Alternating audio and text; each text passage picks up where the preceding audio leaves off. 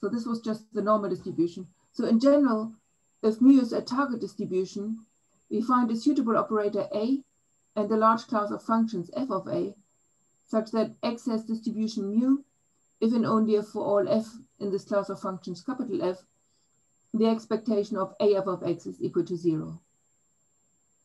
So in the normal, this was expectation f prime of X minus X f of X. This operator A of X, but we could think of other operators.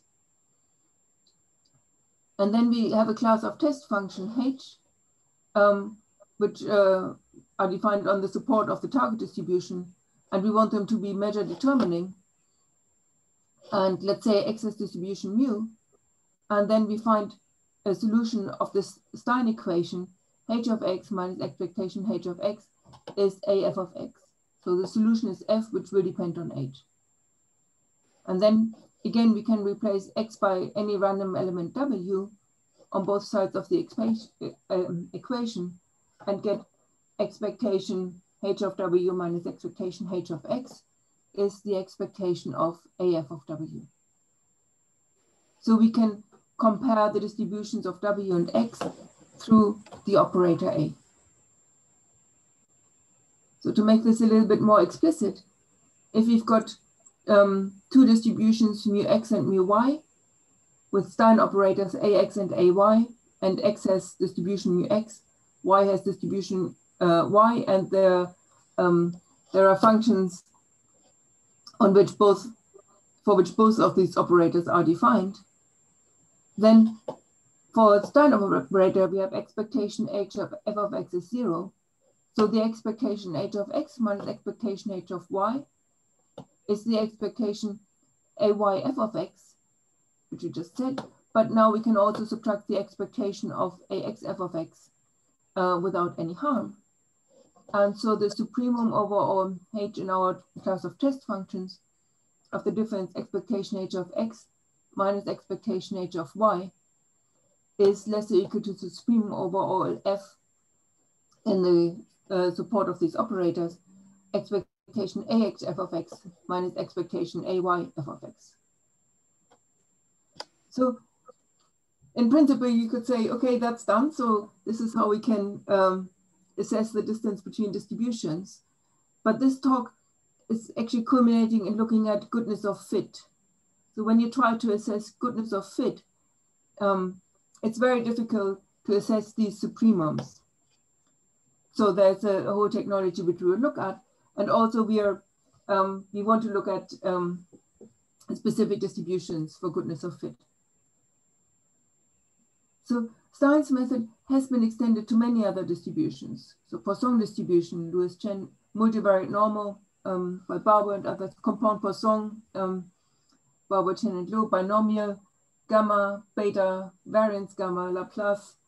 And we also have a general framework, which actually goes back to Stein, but I've also worked on with Yvik, Swan and Christophe Lay and Guillaume Mijoule. It's been applied in a large number of areas, so sequence comparison, random simplicial complexes in topological data analysis, iterates of expanding maps, so dynamical systems, Bayesian analysis, effect of prior and posterior, statistical tests, chi-square tests, and also high-dimensional data analysis, or what some people call machine learning. And the last application, so the last part of this talk will be in this region of high-dimensional data analysis. So first, how do we find the Stein equation? So there are different ways, and one way of doing it is what's called the generator approach. It was pioneered by Andrew Barbour, and Friedrich Götze came up with it at about the same time. It just took longer to have this paper published. And the idea is to choose as a Stein operator the generator of a homogeneous Markov process with the stage density distribution mu and transition semigroup TT.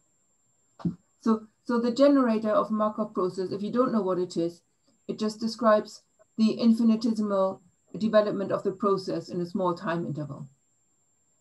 And if the process has mu as stationary distribution, then this infinitesimal shift time interval, after that, the process will still be in the stationary distribution. So the expectation of this generator will be 0 for all functions f for which it's defined. And formally, we can solve the Stein equation using the transition semigroup of the generator, if it exists, through an integral. So it's a very nice framework because we can. So we have a generator and we have in principle an idea of how to solve the Stein equation. So this has been applied for multivariate distributions. So multivariate normal distributions and diffusions. And the Barber looked at that multivariate elliptical. It's a paper by Landsmann, van Duffel, and Yao, who did it without realizing. Strictly log concave densities, we will come to that a little bit later. A Dirichlet distribution, exponential random graph models, we will also come to that a little bit later. And there's also a series of papers about the general discrete multivariate approximations by Andrew Barber, Mawima Luchak, and Yvik Shah. And there's the paper Yang et al., which looks at discrete multivariate also for goodness of fit. So how does it look like for the multivariate normal? So for the multivariate normal, the Stein characterization, well, there are different ways of characterizing the Stein equation, but the standard Stein characterization is that Y is multivariate normal with mean 0 and covariance matrix sigma, if and only if the expectation of Y transpose, the gradient f of Y, is the expectation of gradient transpose sigma gradient f of Y for all smooth functions f, which go from Rd to R. And then we can set up a Stein equation, gradient sigma gradient f of W minus W transpose gradient f of W, h of W minus expectation h of sigma half z. So this sigma half z is just to scale to normal with covariance matrix sigma squared. And you see this gradient transpose sigma gradient f of W, this is like the second derivative, so f double prime of W times sigma squared. And this is like W f prime of W in a univariate case. So this is just like the normal Stein equation, only with one higher derivative. And we can write down the solution explicitly using what's called the Miller formula. So that W2 is an interpolation process. We take sigma half z multiplied by the square root of 1 minus t, and we add square root of t times W. So we have an explicit form for the solution of the Stein equation, and we can bound it. And this has been extended by Mackey and Gorham to strongly log concave densities. So I've just written down again what we mean by log concave. Strongly log concave just means that for all x and v, this quadratic expression v transposed gradient squared f of xv can be bounded by minus k times the A2 norm squared of v. So for example, the Gaussian is strongly log concave. And for a strongly log concave distribution, we can write down a generator.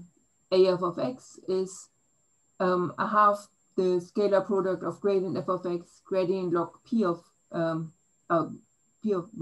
w, so gradient f of w, gradient log p of w, plus a half the Laplace operator of f of w. And this is the generator of a Markov process, that WT, which is an overdamped Langevin diffusion. And we can write down the Stein equation, AF of W, h of W minus expectation H under the distribution P. And the solution is again of this form of a Miller formula. So this is the picture for multivariate continuous distributions. I'm very interested in the analysis of networks. The network distributions are multivariate, but not continuous. It's clearly discrete. And the family that I've been looking at with Nathan are exponential random graphs. Exponential random graph models are used to model social networks. One example is the Florentine marriage network. which you see here. So this was a network compiled by Paget based on tax records in Florence in the 1400s. And here, two families were connected by an edge if there was at least one marriage between these families. The families chosen here in the plot are the 16 families in Florence which paid the highest amount of tax in that period. So you see here, say the Medici family has marriage links with Barbadori, Salviati, and so on. But you see they don't have a link with the Strozzi family. So the Strozzi family is here. It's also got many links, but not with the Medici. These two families were actually arch enemies at the time. So you can sort of see that in the marriage network.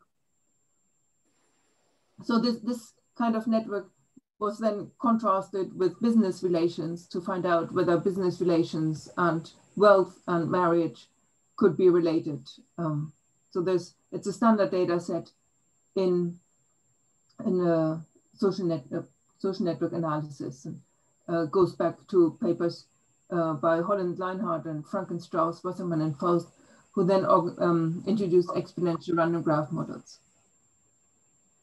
So what is an exponential random graph model?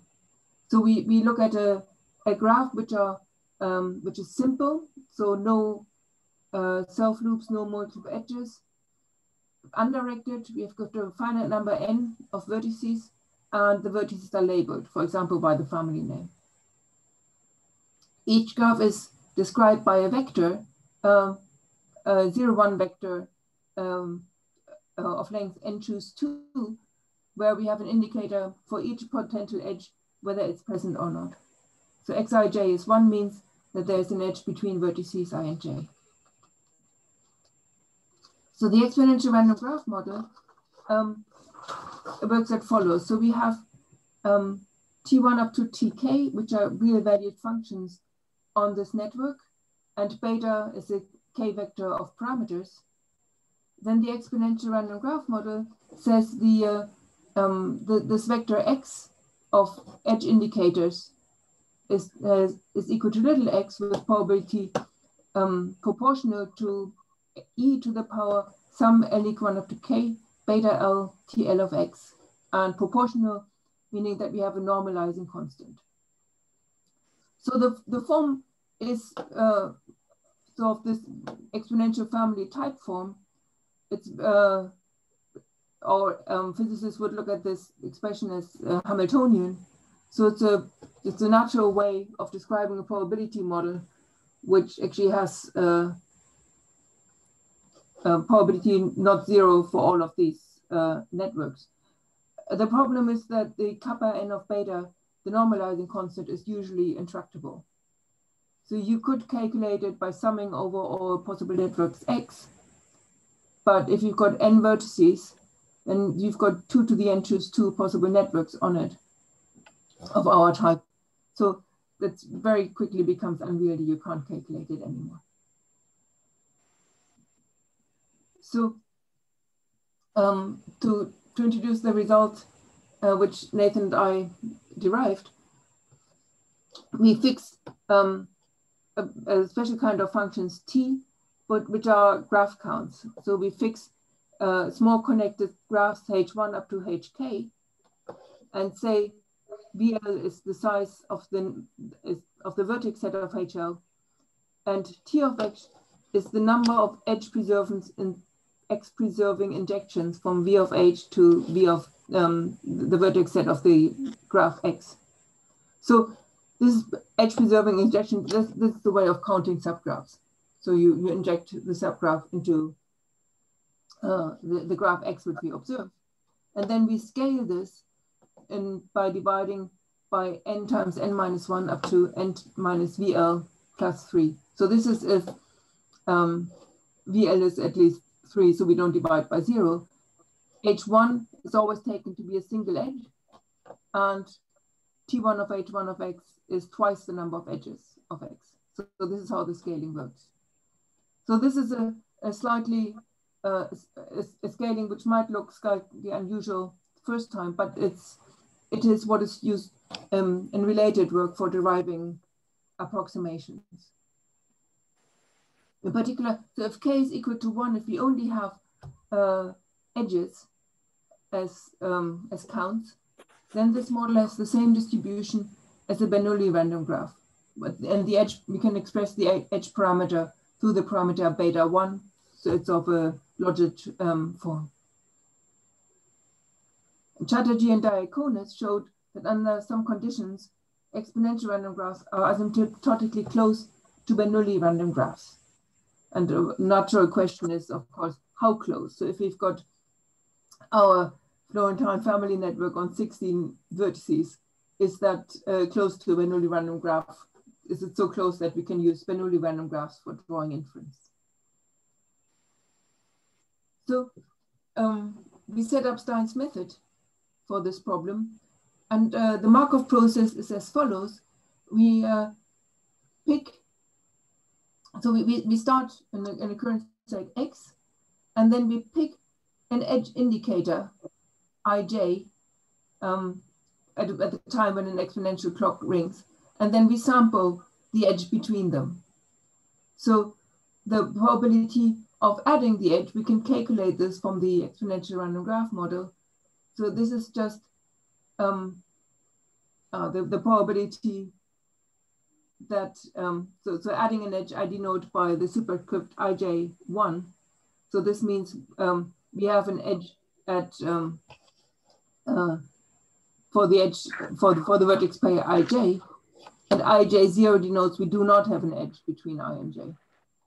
And so we've just got this odds form, can actually write as a compact form in terms of a tangent. You can write down the generator of this Markov process. This is just, so the sum over all possible edges ij, the difference between f of x at having an edge or not having an edge, minus a term which doesn't depend on f of x. And here, this notation n choose 2, so it's not n choose 2, so this is just the set of all potential edges. Then we define two key functions which depend on HL. So these are polynomials. Phi of A is the sum over beta L. EL, E is unit vector A to the EL minus 1. And phi of A is then E to the, then phi of A is E to the capital phi of A times 2 divided by E to the 2 capital phi of A plus 1. And then we can set the absolute value of phi of A by taking the absolute value of the beta L's. And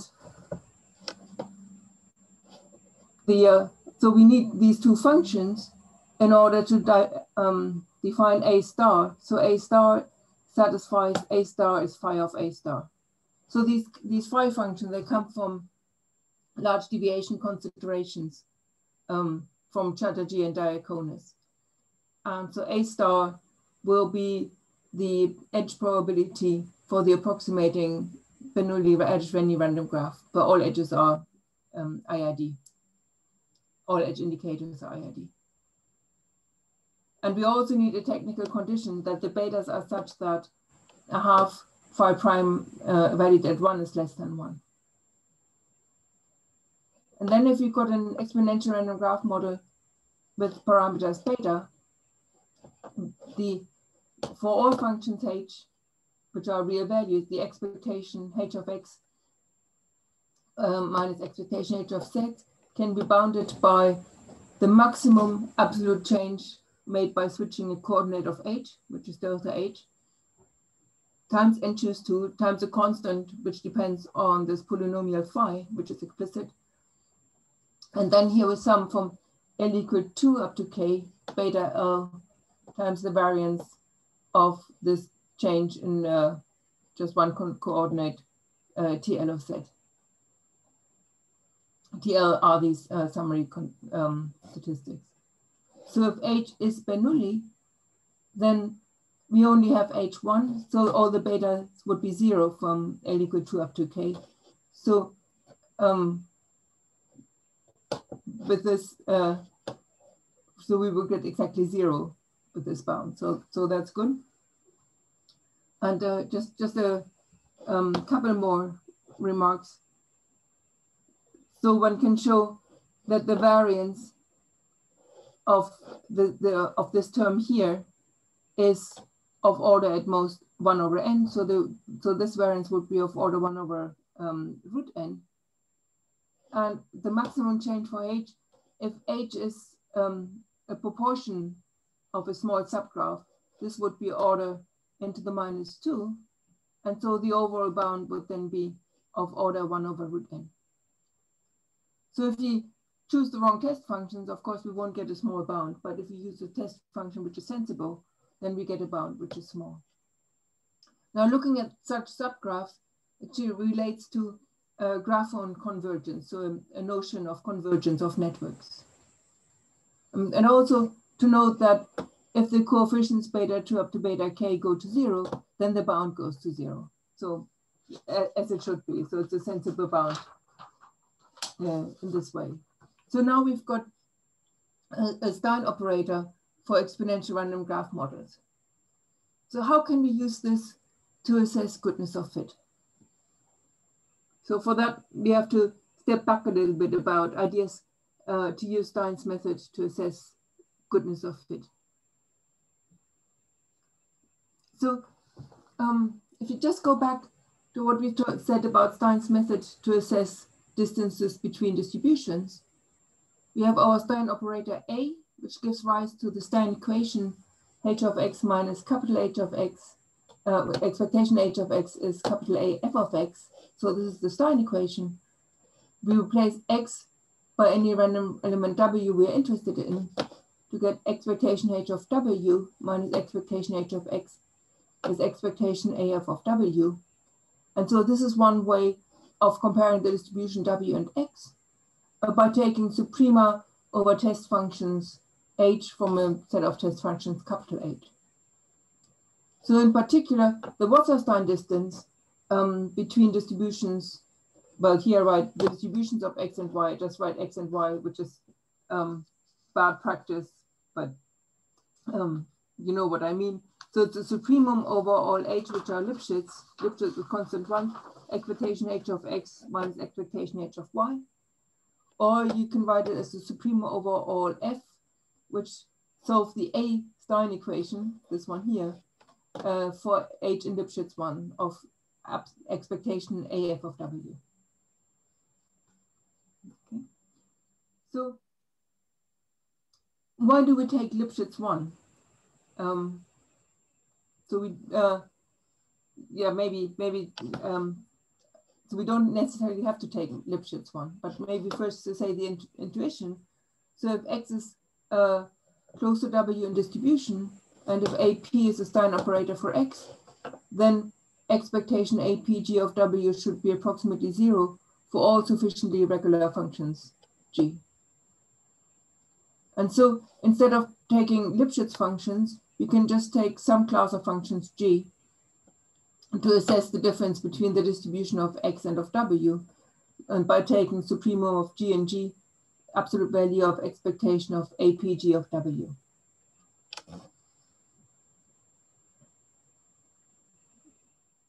So Gorham and Mucky introduced the Stein discrepancy,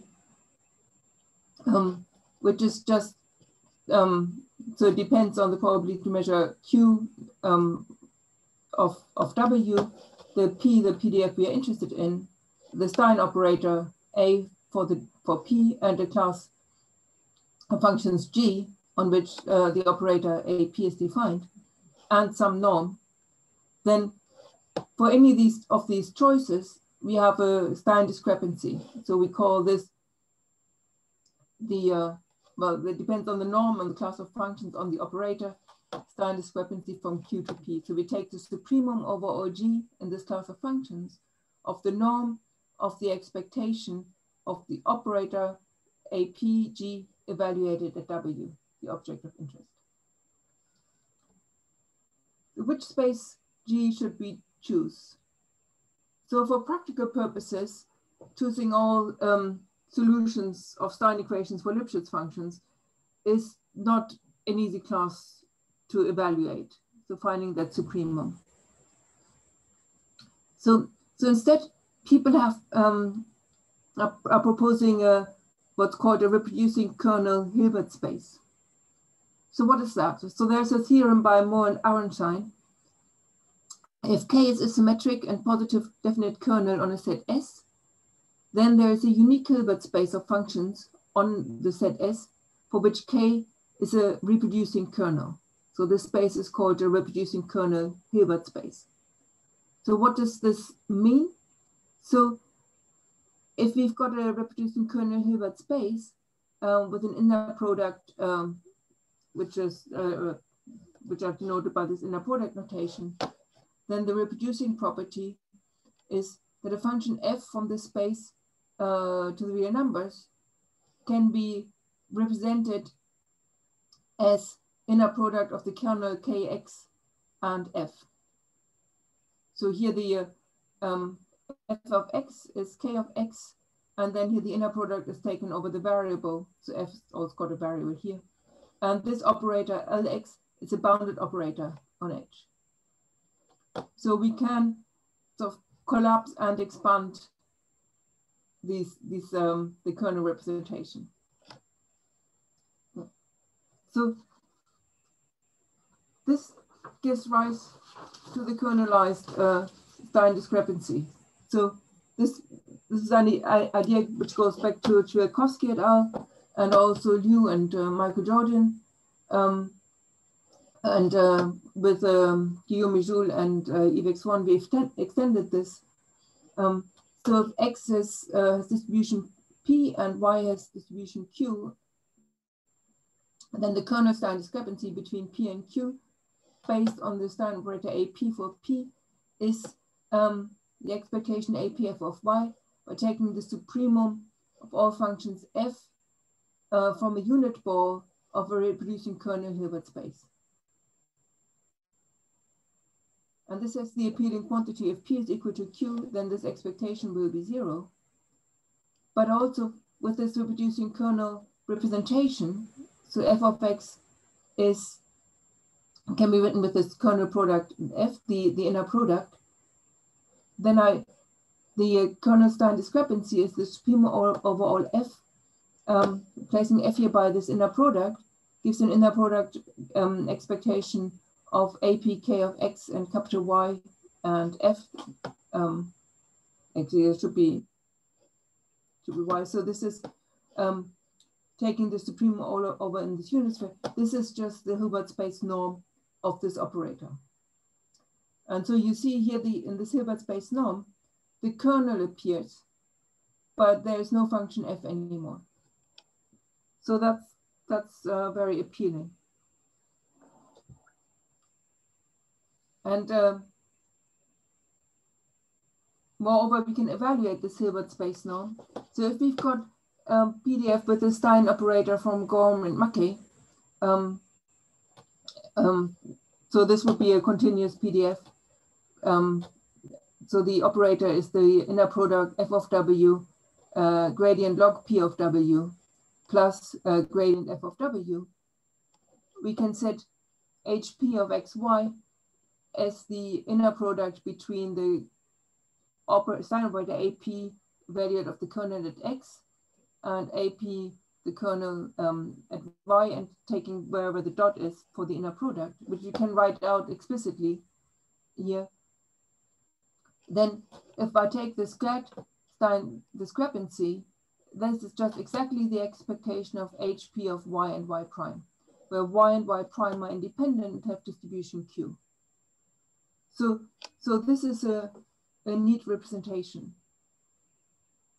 And we can estimate it now from samples, say yi and yj prime, say 2 sets of samples, by using this function hp, and we have a method of moment estimator of the KSD squared by taking the 1 over n squared sum I equal 1 up to n, j equal 1 up to n, hp of y and yj prime. And sometimes people also use this U statistic type estimator, where we only have one set of samples, which are independent.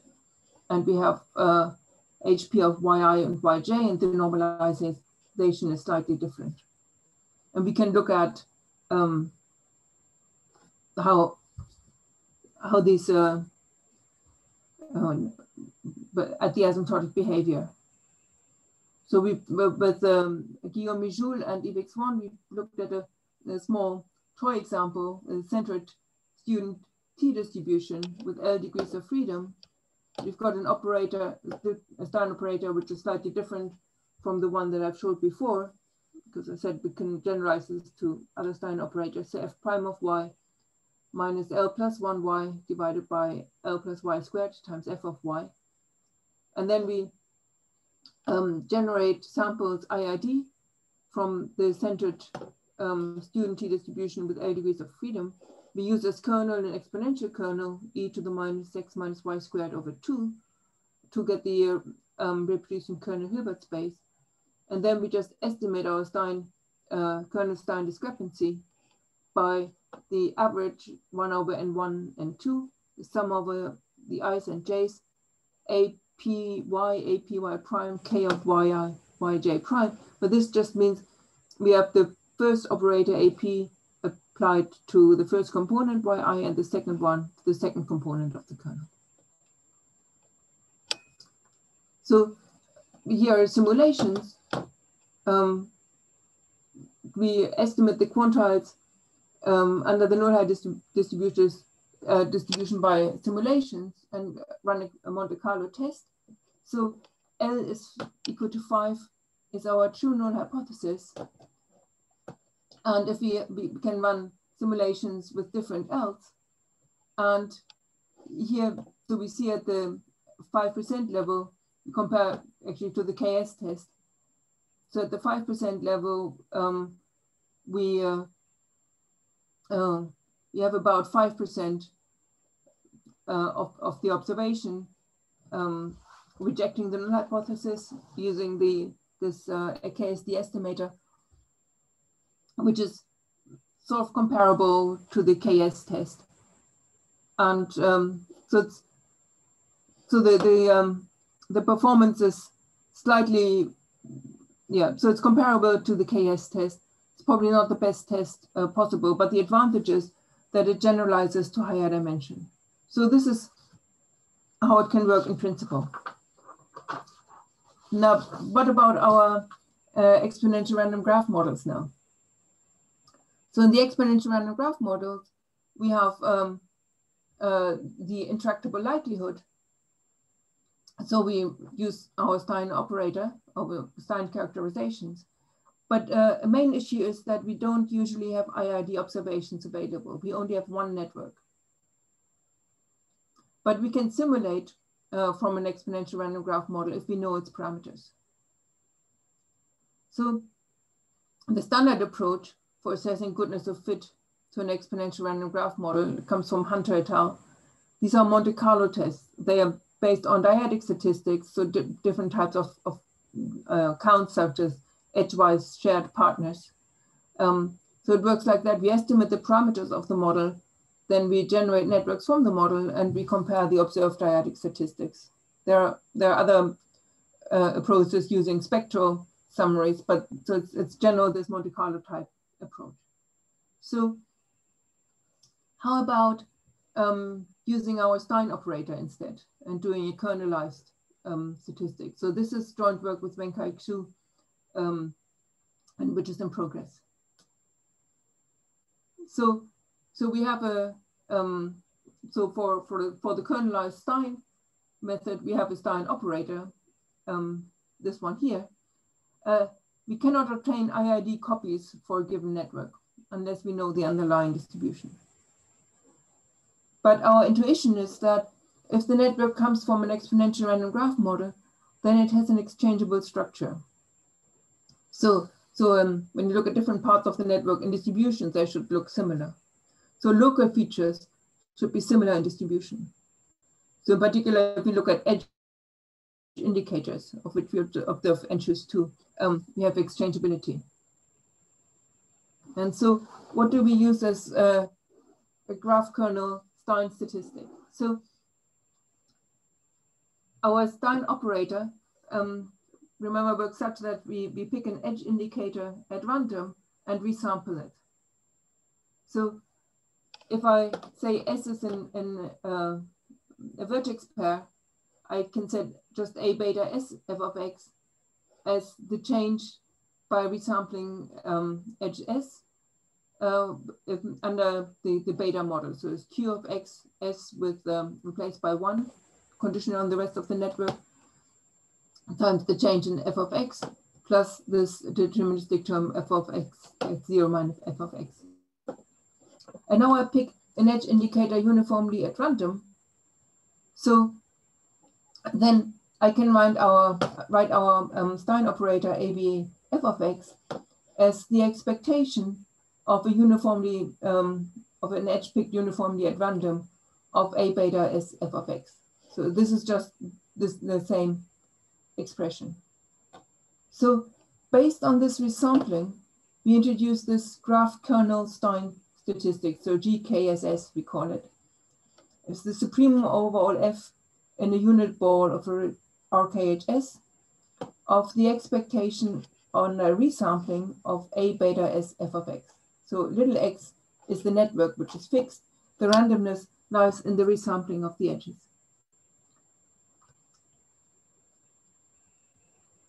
So this GKSS, go back to this, because it's the supremum, although so for any fixed function f, this expectation is 0. When we take the supremum, of course, it's no longer 0, because we could choose our functions f depending on the network x. So it doesn't, so even if x has the exponential random graph model distribution, this doesn't have mean 0, our statistic.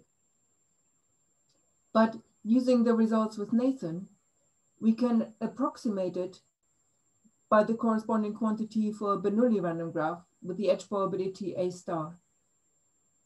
And in the Bernoulli random graph, the edge indicators are independent, and we can derive an approximate, a normal approximation using Stein's method. And we can also calculate its mean and its variance, which depend on the kernel K which we've chosen. So we have some handle on the distribution of this graph kernel Stein statistic.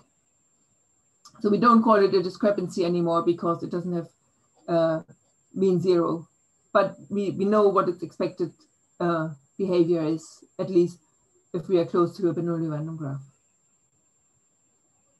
And to estimate the GKSS, we would again probably take the square, but we can resample the Stein operator by just drawing edge indicators with replacement and looking at the AB, SB, f of x, where SB is the edge indicator which was sampled in the beat sample. So here we fix x, the network, and we resample the edges. And so all the randomness is in the resampling. And of course, this is then an unbiased estimator of the Stein operator AB f of x. And so we use a kernelized version, again with the inner product squared, because that's slightly easier to evaluate the supremum function.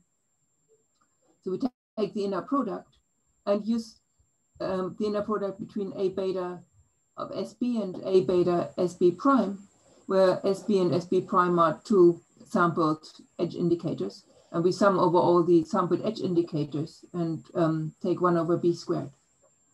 And now we use this as a test statistic in the Monte Carlo test. So we simulate networks from the null distribution, and we assess how much the observed statistic differs from the simulated statistic. And so we have a synthetic experiment. We have a null model, which is an exponential random graph with only edges and triangles, chosen such that our assumptions are satisfied. And the alternative model would include a 2 stars as well. And for the simulation, we use what's called a Weisfelder-Lehmann kernel, which is based on counting subtrees between 2 graphs. I'm just going to flash the slide to you. So these are methods which we are comparing against. These are edge counts, degree-based tests, graphical tests from Hunter. So for the graphical tests, in order to compare them, we converted them into total variation distances. And then there's also a test statistic, which is Mahalanobis distances between, here we use degrees. You could use other summary statistics. And this is our result. So we have the red line is our graph KSS with 50 replicas, and the purple one is with 50, the red one is 100. So increasing the number of resampling improves the performance. So you see at 0, this is the truth. This is where we achieve the minimum of our statistic, which is not the true for competitors. And then the power goes up relatively well. The degree, so the total variation distance between the degrees does better for small beta, for negative beta, but doesn't capture the, so it's not small at the true value P. So this is pretty much all I wanted to say. So future directions. So there's, in this paper with Guillaume Mijoule and Yvik Swan, we've got a general framework for multivariate Stein characterizations, which could be extended to multivariate discrete distributions along the lines of a paper with Christophe Ley, which we've done. And we haven't done this yet. So there's a lot more flexibility, something that you can do. More asymptotics. So I think we get a handle on the behavior under alternative distributions for our statistics. And of course, we want to look at more examples. I should say we have looked at a few real life examples, but I thought the talk was already long enough. And I think I've filled my time already and a little bit over that. So thank you. Okay, thank you, Gesine. Now we have some time for questions. Just if you have some questions or comments, just ask.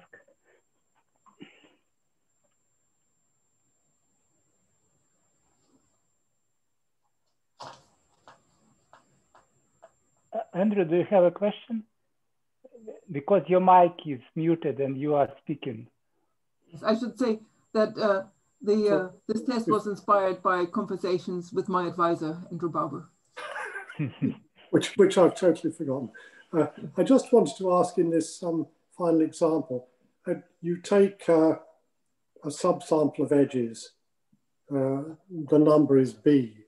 Could you not just take all edges? I mean, whole n choose 2? Is that computationally too tough, or? Actually, I should have added, we have n is equal to 20. So we oversample. So we could have taken n choose 2, but so we have, so we've run simulations. So we need roughly twice the number of edges to resample in order to get a reasonable performance. So B is, so it's an oversampling method. So we sample with replacement. And so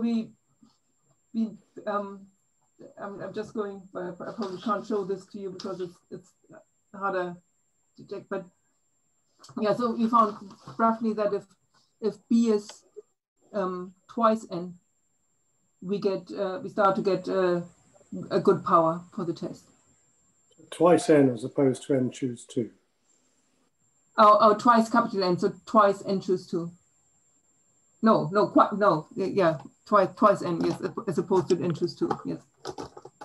Right, because I mean n choose 2 would be computationally more extensive, but it would actually give you the generator rather than an estimate. Exactly.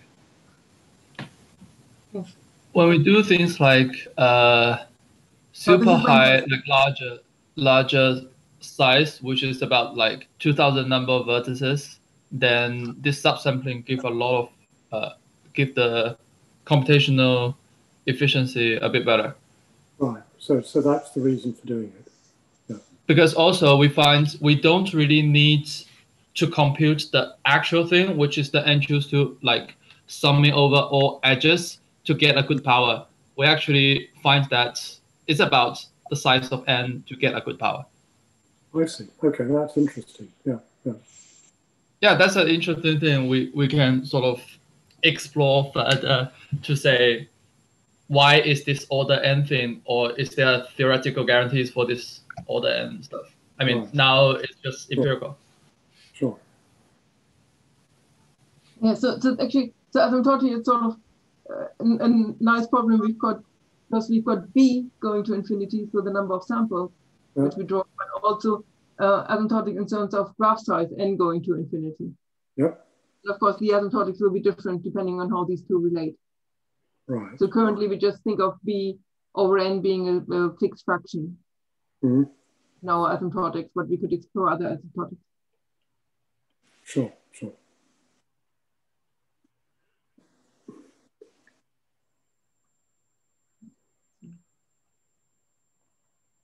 And it's sort of nice for the Bernoulli random graph models.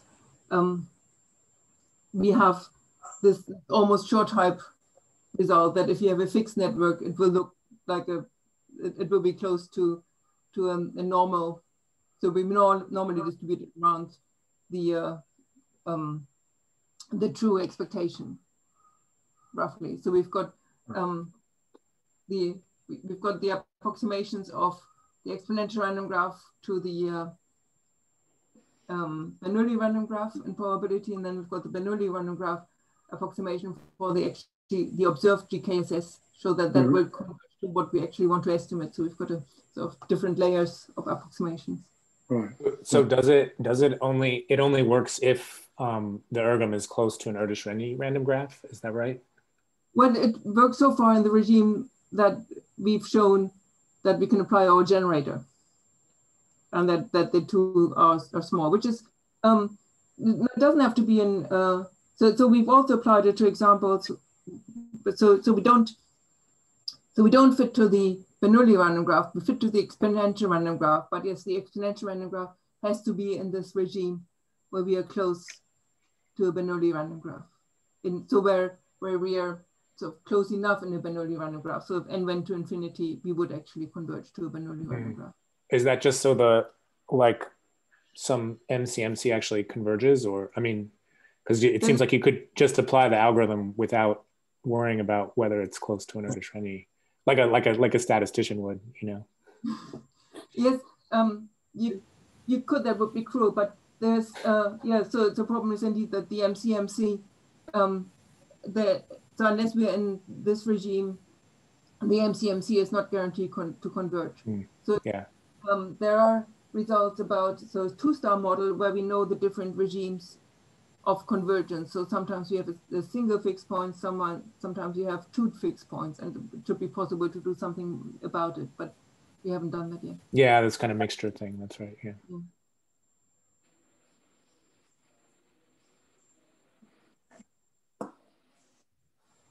I have a quick question. I mean, going back to slide 26 or the subgraph, what happens to other subgraph statistics? Like, I mean, we've been looking at centered subgraphs recently, which is sort of, instead of, I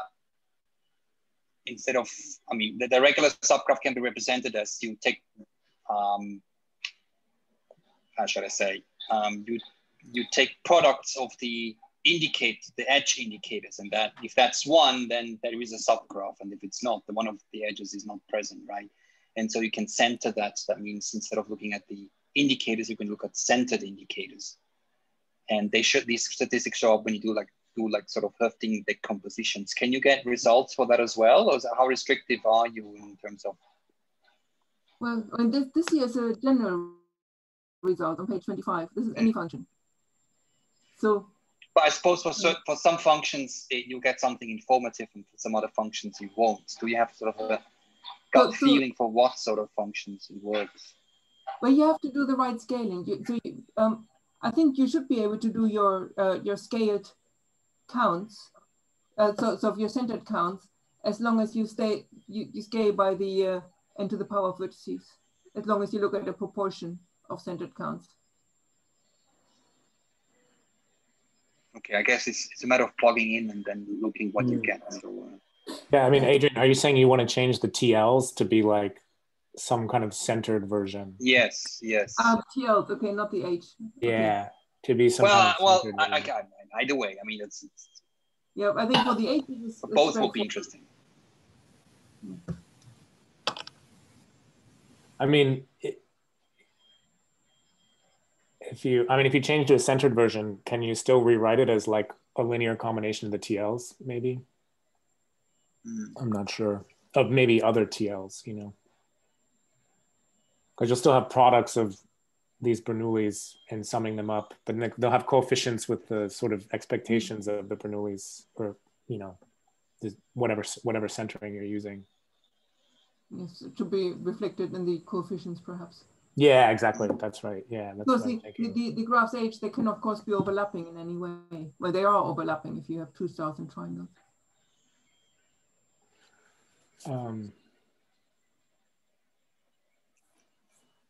Okay, thank you.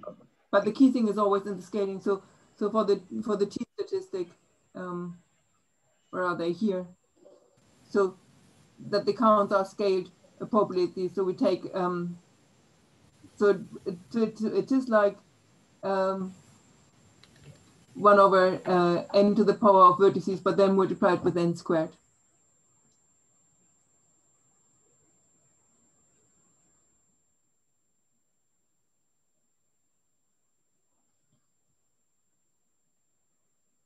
Okay, any other questions, comments?